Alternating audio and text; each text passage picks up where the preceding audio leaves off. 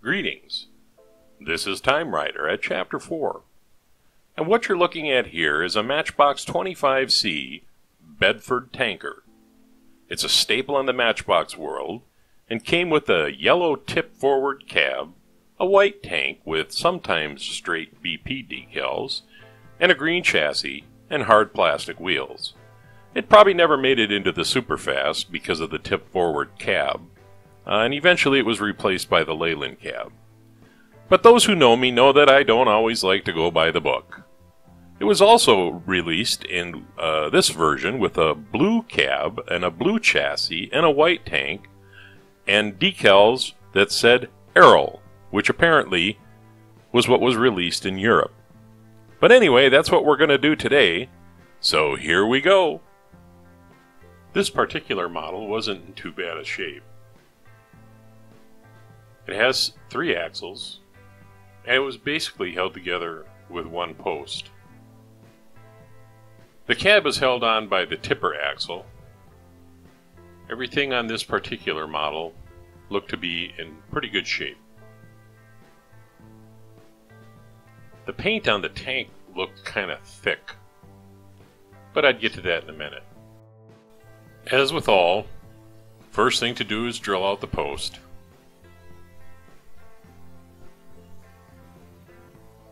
This one was pretty easy.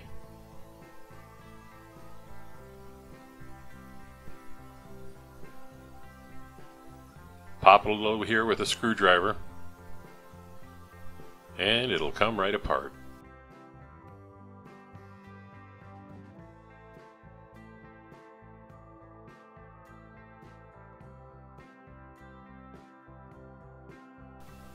I was watching another restoration artist, and I can't remember who, and that's unfortunate because I sure like to give credit where credit is due.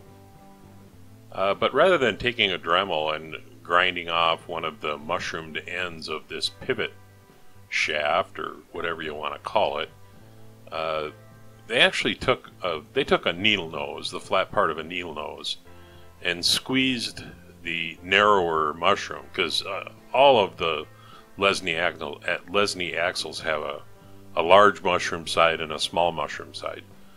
So rather than take my Dremel and risk scuffing up part of the casting, I decided to just take a pliers and try to squeeze the mushroom off of the end of this pivot shaft. Now I'm not going to start hammering on it on the other end. That's just not how I do it. But it certainly was a better way to take this apart that was less opportunity for me to damage the casting itself. And there I got it going a little bit, and boom. Out she comes. Give it a yank with the pliers. And the cab is done. And now that I got it apart, I take a look at everything and make sure nothing's damaged. The interior's a little dirty, but it looks good. The chassis looks to be in really good shape. You know, I love the detail. Little toolbox on the side with a padlock. And I'm just going to cut these axles right down the middle. And I'm going to put them together using some hollow steel tube that I bought at the hobby store, and I'll kind of cover that a little bit later on. But right now I'm in destruct mode. God knows I like to destroy things. This casting looked really good though. All of it. There was no bends, no scuffs, no just chipped up paint from heavy play. There was really only one post that needed to be drilled and tapped, and I get asked this a lot.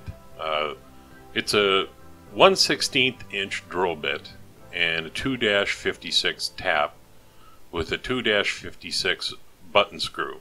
I think something important to note too when you're doing this. One, use a little bit of oil.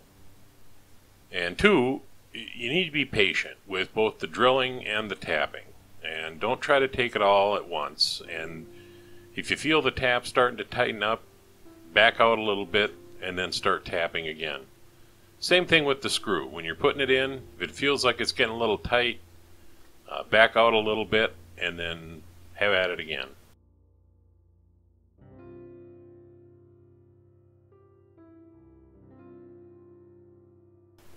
And of course, now you're at the point where you're going to put some stripper to it. I did this after I did the police car, so I had to add a little note there saying the cops were here before. When I did finally get the paint to take off of this, it was like the white section had 2 coats of white. I don't know if that's just something that happened back at Lesney where they were doing it and had to paint it twice or what. And I always liked using a safety pin. I've tried dental picks and they work pretty good. But a safety pin can really get into the crevices of the casting much better than anything else. Sometimes I use a toothpick. It really just depends on what I'm trying to get rid of. If it's on the edge of a window like that where there's just a very faint place where I can get the tip of that safety pin in there, that's what I do. Once I got all the paint off and I took a good look at the tank, I did notice that there was a little bit of a divot on one side of the top.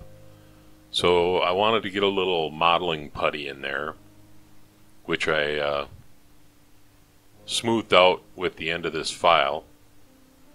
And then once it dried, I got after it with some sandpaper and filled it in. And now we're on to the fun stuff. Of course, a little bit of Tamiya light gray primer. Making sure I get the cab from all directions, top, bottom.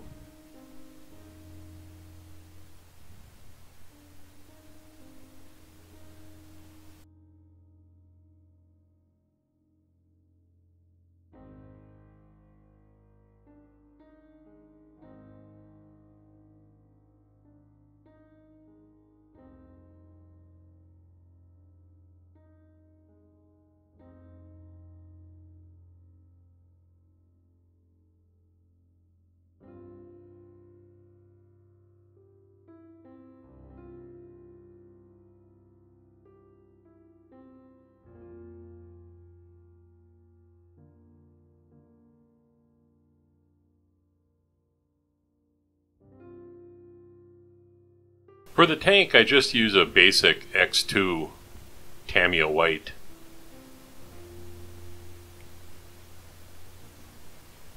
Trying to be slow and deliberate here and get all sides of it.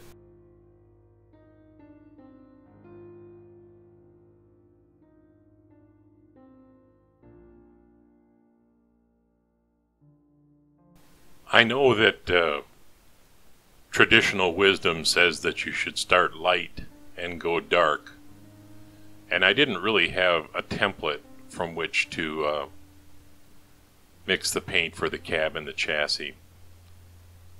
But this much I did know. I was not looking for white that was a little blue. I was looking for blue that maybe had a little white. A long time ago, I used to work in auto parts and I sold paint products called Ditzler PPG. So even though these are much smaller cars, this isn't my first rodeo mixing paints. And yeah, if you go to Menards and you want to buy house paint, they usually start with a base white. And I know there's been some people who posted that that's how you're supposed to do it. I beg to differ. I think if you know the color that you're looking for, you can start anywhere on the spectrum that you want. And then you can adjust accordingly to get to the hue that you're hoping for. And that's what I did here. I started with a blue, just a basic Tamiya blue, and added white until I got it the color that I wanted.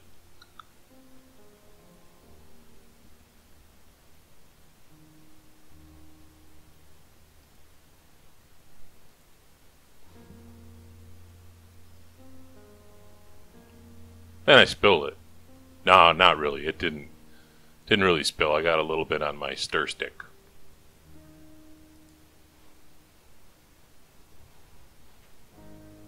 I was very fortunate this year. My family, knowing how much I love Amazon.com, gave me Amazon gift certificates. And I was able to buy this portable paint booth, which I'll include a link in the description below. And it came with a Lazy Susan. It has a fan to suck the fumes out and a filter. And I bought the helping hands at the same time because I'm always trying to get all sides of something when I paint it. I got to get used to using it though. I keep turning the helping hands and not the Lazy Susan. But I'll get it figured out. The color that I wound up with, it might have been just a smidge darker than what I was hoping for. But I wasn't displeased at all. I thought it was a beautiful color. And it took a couple of coats to get it where I wanted it to be. But I was very, very happy with the end result.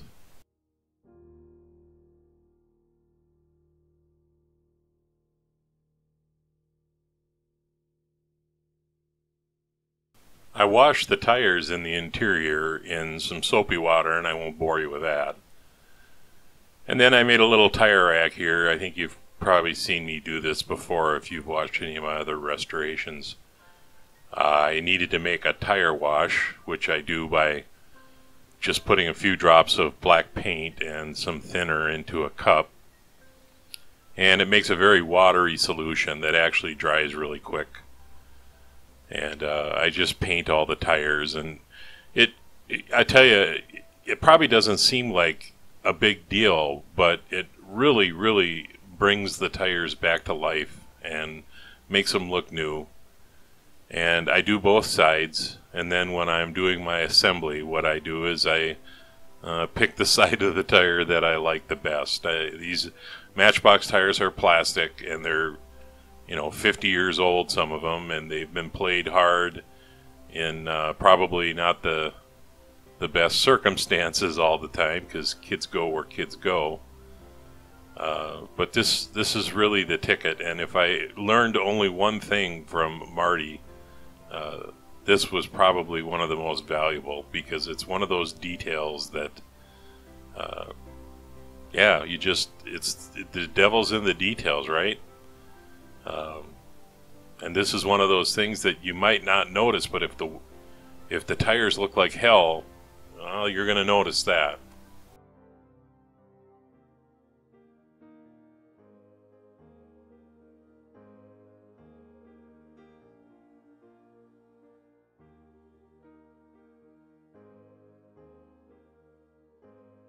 And you can kind of see, what I did was I bought this steel, 1/16 hollow steel rod at the hobby store.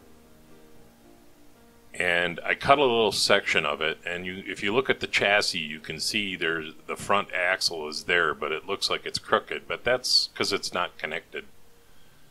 And so I cut it, and I flatten the ends off, and then I insert the original axle ends into this steel tube.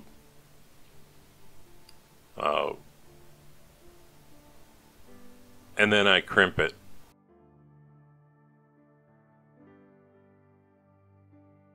I also took my first shot at making my own decals. I found this on the internet, had to do a little cleaning up, printed it on decal paper, and then I cover it in this bonder. I guess you can use hairspray as well, but you have to let it dry for 5 or 6 hours, which I did. I'm not going to show the application of the decal, just because it was just too fiddly, and my hands and head were probably in the way.